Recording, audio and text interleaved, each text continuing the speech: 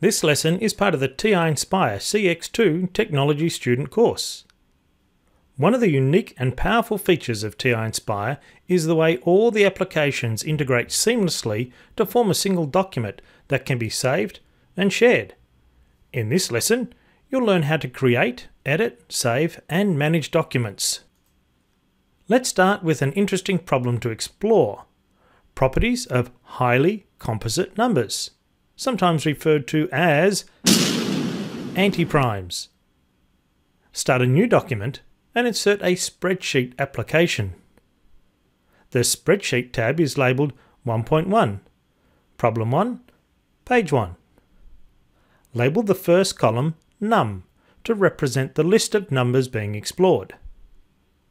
Label the second column Quantity, QTY, the quantity of factors for the numbers in the number column.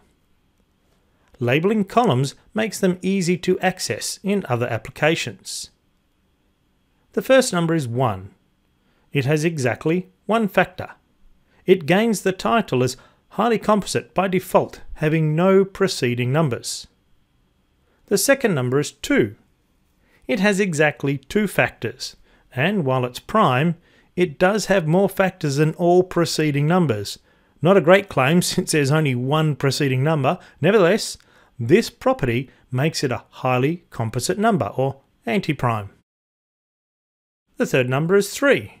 It has 2 factors, so it's not highly composite. The number 4 has 3 factors, more factors than any of its predecessors. It's the new champion, so it's highly composite. Now, there is a much quicker way to enter the numbers in the first column.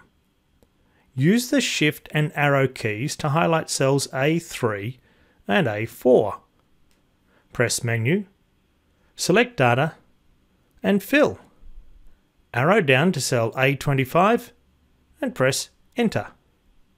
Now we can focus on the quantity of factors in the second column. I'll enter a couple of results.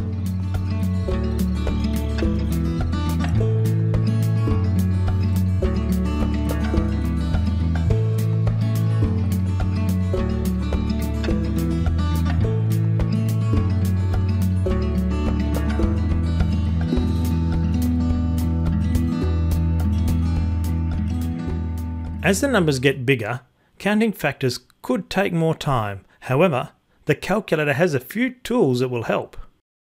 I'll insert a calculator application by pressing the Document key. Select Insert, Calculator. Notice that the tab says 1.2.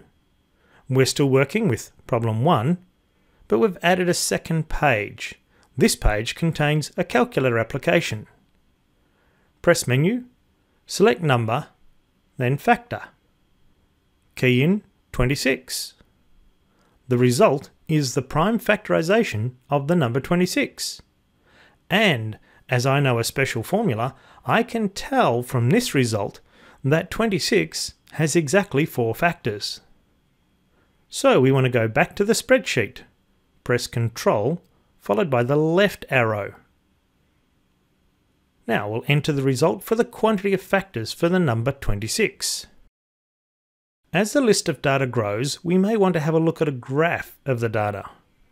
Press Ctrl followed by I to insert another application. Select Data and Statistics. Press Tab to jump straight to the x-axis. Select Number. Press Tab to jump to the y-axis. Select Quantity. We can see the factor count for the numbers to date. Move the mouse over the extreme points. These are our highly composite numbers. I would like to return to the spreadsheet to add some more data. I could use the Control and left and right arrow keys to move around, or press Control and up arrow. This is like the page sorter view in PowerPoint. Each icon has a small bit of detail of the page content. Navigate to the corresponding page and press Enter. I'll add some more data.